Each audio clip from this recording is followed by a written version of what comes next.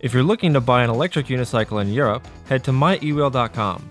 They are a trusted dealer serving all of Europe with reasonable prices, 2-year warranties, and reliable after-sales service.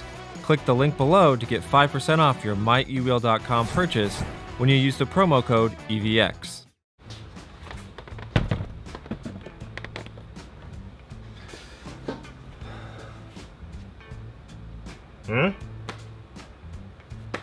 I know. I'm saying. I didn't see this day coming either. Oh, maybe you don't recognize it. There you go. Huh? You like? Let's get into it. I need the wheel. See ya. Well, I mean, I'll see you soon. Coming alive.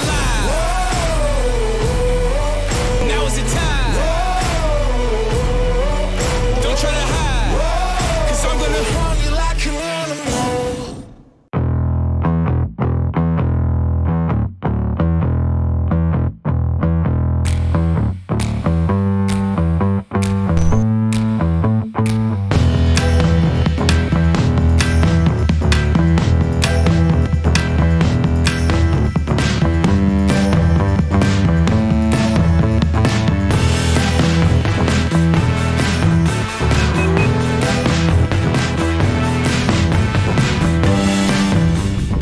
mTen3. I never thought this day would come. As you can see, I'm riding it, so that's a step forward. This wheel has a lot to offer and a lot not to offer, but I definitely think that I need to gear up, so I'm going to pull over up here, put some gear on, and we'll continue to talk about the mTen3. By the way, this hat, my favorite hat. You can buy it at the Ewheel or everywhere.nyc store. Should be up soon. Hope by the time this releases, the store is ready. Great hat. Yeah. Do I have to sell it? Uh-oh. Well, I've got caught on my little shred lights Velcro thing here. So if you know me, you've been following me online, you know that I think the mTen3 is a joke of a wheel. I think it's for children, I think it's for babies, and men who ride it are man babies. Just kidding, this video is sponsored by, no, not really. Duff did lend me this mTen3. I actually wanted to teach my family how to ride a unicycle. I taught my wife on my Nikola, and I felt like she did a great job, but she beat it up quite a bit, so I wasn't ready to let anyone else beat up my Nikola and my family. So when I was teaching my father and my sister, I decided to teach them on Duff's wheel instead. You can almost like come to a stop and still ride on this thing, and it's very stable at low speeds. Can you see the sidewalk and see like how much I'm barely moving? God, I don't want to like it. I hate this wheel. I don't want to like it. I can't like it. It is a dead-end wheel. I will say, if you know how to ride an electric unicycle, getting on the mTen3 has one major difference right off the bat, which is the way you mount it. You just kind of have to hop on. There isn't like a typical like lean your wheel inside and kind of lean up on it and get on. Like, you just kind of hop up. So immediately on this thing, the center of gravity is pretty low. That also means your pedal clearance is pretty low, which means you have to sort of adapt the way you turn. I think that makes it easier for new people to learn on. So plus side, if you want to teach your friends and family how to ride, get them on this little piece of junk. Just kidding, Gotway, it's fine. I can't like this wheel. It's overly nimble, like nimble in a bad way, to where you have to really correct and not make any harsh movements or sharp turns. Otherwise, you're gonna end up really eating it on this thing. And that brings me to my next point about this.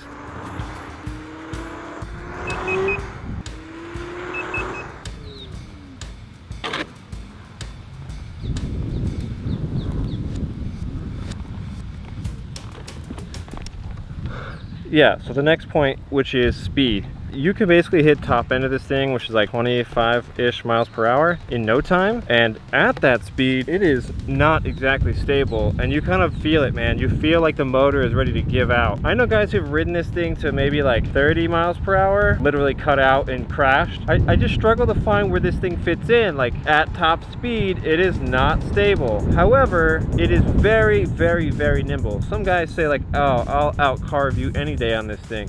And it is a carved machine for sure. It's very zippy, it's very nimble, It's very light. I can't like this wheel. That is the craziest part about this. As you saw earlier, I lifted it right up onto the desk. What's it, 20 pounds maybe? It's like, you can easily probably put this in a backpack. I wouldn't go far with it like that. For weighing that little and has this much power, that's impressive. But it comes with a serious trade-off. It's quite unstable, meaning you have to really sort of learn a new style for riding. It reminds me of that gyro ball thing that came out. To ride that thing, you had to like lean your body to the right if you're turning right, but almost keep your hips back left. It was like this weird, and this has everything to do with being so low to the ground and having that low pedal clearance. Yes, you're like this far off the ground. So if you did a serious dip and you lean into a turn, you're gonna scrape just like that. That's a bad thing in our world. No pedal scraping. This awful wheel. All right, so obviously like the parks are closed most places in the US right now, but I don't think there's any rules that says I can't try to take an mTen3 off-road. So this is what we're looking at here. We've got some grassy areas with some mulch in this nice little park here. Let's try it. It's pretty deep grass. All right, here we go. Here we go. I don't want to cut out, but I might. I'm going like 10 miles an hour. Okay, this is like not that deep anymore. Up a hill. All right. Who says you can't off-road on an mTen3? Oh. Well, I don't think you can take it off-road. Let's be honest. Also, if you fall like this, don't reach for the wheel. Not that I could have, but when I was teaching my family, they reach for the wheel. Oh, I think it's a little dark. Here we go. Yeah, when I was teaching my family how to ride unicycles, they reach too much. They would go to bail and then they would reach back to like grab the wheel because they felt bad. Don't ever do that because you get the Gotway spin of death, and my wife actually like bruised her finger. You don't want that to happen.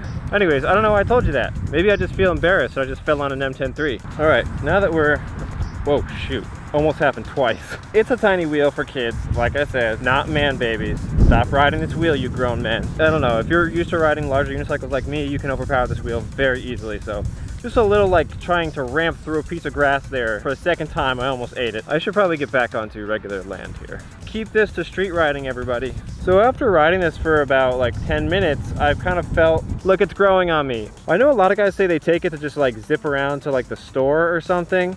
I think that's probably an okay thing to do with this for sure, but I think it's just, yeah, let's relegate it to this is a zip around the cul-de-sac kind of thing, but don't get too wild. The lack of trolley handle is annoying, but there's clearly a solve. Like, you can buy this really tall one actually on like AliExpress or something like that. Don't take us to a group ride, okay? This is not a serious wheel for that. I don't quite agree or get why everyone buys it. Like I get it, but I don't. Like I wouldn't, I don't know. If you gave it to me for free, I'd keep it. Look at this, I'm going through the stages of denial and doubt. Look at this, I'm like remorseful. If you gave me a free one, I would take it and mess around with it and I'd teach my kids on it, but I wouldn't like keep it and like go, look at my arsenal of wheels and the mTen3 is in that arsenal. You'll never catch me saying that. If you are looking for a fantastic unicycle for your children, if you want a unicycle to just mess around with and like maybe kill yourself, this is the unicycle for you. But if you don't want to hurt yourself and you want to stay safer, please buy something that's got a little bit more power. But I don't know, it is kind of growing on me. It's kind of getting fun.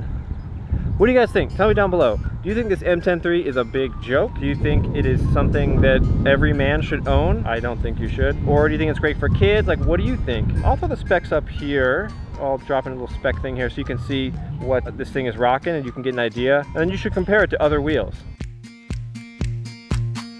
I've been looking at you underneath this sky. I've never been this high. And you keep smiling at me. And my heart's like, ooh, how'd you like to spin around with me? 'Cause I've got a suspicion that you look perfect next to me. Alright, and you can call me crazy, baby, but I call it destiny. Ooh, you make me wanna throw my hands up, hands up. Ooh, say you wanna make some plans up, take my hand.